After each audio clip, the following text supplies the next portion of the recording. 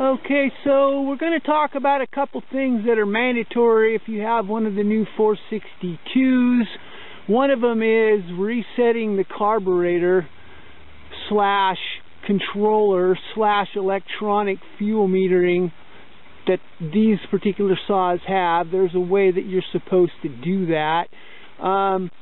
You basically start it up after you put the choke on and you let it idle essentially for about 60 seconds, and then you stab the throttle wide open, and it's going to run for a period of time, maybe about 30 seconds or so, and then it's going to start to clean itself out, and then it'll kind of start to act a little bit more normal, and then you can let it come off of high idle essentially. So it's probably better demonstrated and shown, I guess, than discussed. So here we go. The 462s are a known quantity to top out at about 13,560 once the interrupted spark kicks in. They're probably another 1,000 RPMs higher where it actually like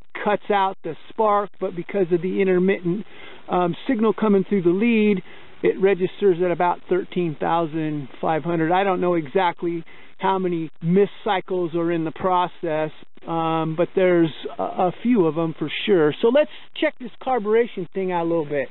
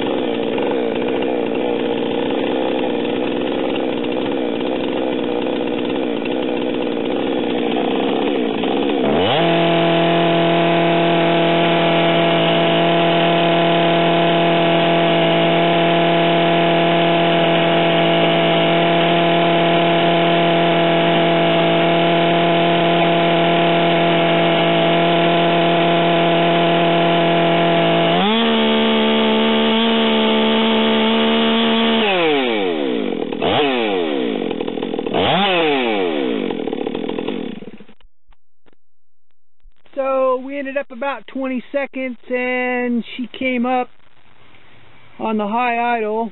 So it's essentially now we've reset her to the stock or default position. Technically the controller is what they call the new coil system, since it's not only running the spark to the spark plug through the lead, but it's also controlling the metering in the solenoid that's in the carburetor. So that's the first thing that's mandatory with one of these that you need to take care of. Okay, so we reset the carburetor to the default mode. We're going to warm this thing up a little bit. We're going to take a couple cuts, and then we're going to talk about what you need to do with the second half of this operation.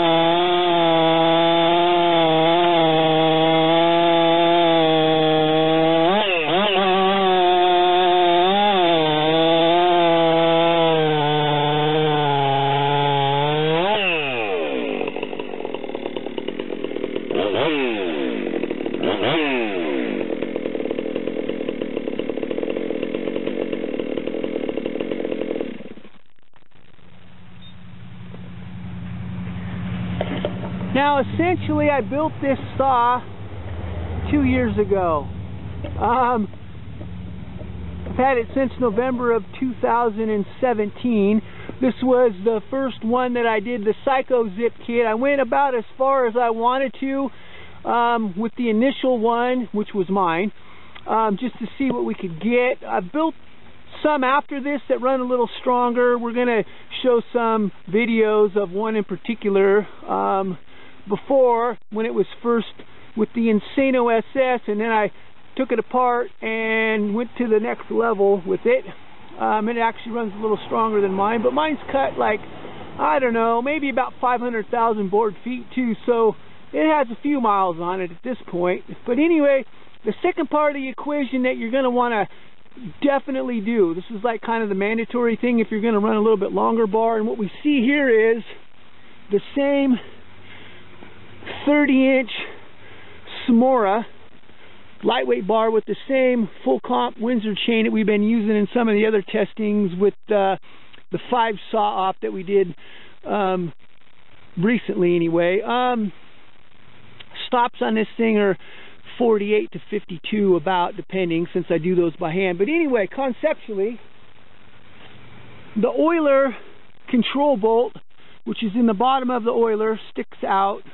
We're getting kind of running out of daylight at this point, but in the hole right here for this particular model, maximum's over here, minimum's over here. So basically the control bolt will rotate. Unfortunately, probably an environmental restriction thing or conscientiousness, however you want to say that word. We're conscious of the environment, let's say. There's a roll pin that's located in the bottom that doesn't allow the control bolt in the oiler in the 462s to actually do the full amount of rotation. You only get about, probably about this much. And what you can do is get a little drift. Doesn't take much, and you're going to have some light, and you stick it in there and you're just pounding lightly, gently. You're just tapping essentially. You're not actually trying to cognitively readjust somebody's cranium, so to speak. And that roll pin only has to go in about maybe a couple millimeters, 3/16 of an inch, probably way max. Not very far, just until the roll pin meets the surface of the casting of the housing itself, which is not very far, and that will allow you to fully adjust the control bolt through its rotation. Now if you're running a little bit longer bar, 30, 32 or whatever, you're probably going to want to do that. If you're running a little short bar, like a 20 or maybe 24 even, you probably don't actually need to do anything. But like I said, the two mandatory things if you're going to run a little bit longer bar, well, the one mandatory thing for that long bar situation is take care of the adjustment screw, stop technically the roll pin, full range of motion on the rotation from the control bolt. The other part of the equation is you want to definitely reset to the factory default mode once you get your saw to 462, especially after you zip the thing. So the two mandatory operations for that saw we just kind of covered. So one of the other considerations a guy has to keep in mind when he's running these newer saws, they're actually coming with a different filter element for the fuel. We'll take a quick look here.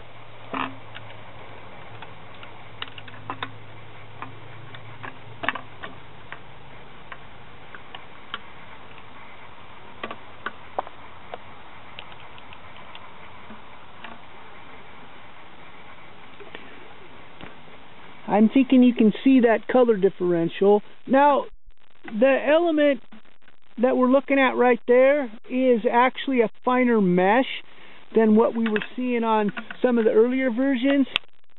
And one of the things that they're doing to try to combat the problem that they're having with the solenoids, basically that's what's in the carburetor body metering the fuel, getting plugged up with small particulates, so they changed the mesh on the screen and the guy has to be careful and change those out a little more often because they'll get plugged, and then you're going to end up running in a little bit of a lean situation.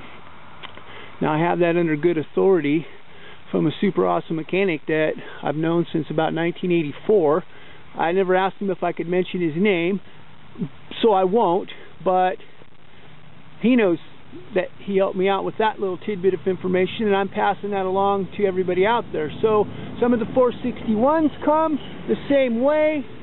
You just have to check your filter and make sure, or technically verify, which element you have, and if it's the orange one, be conscientious, swap it out a little more often.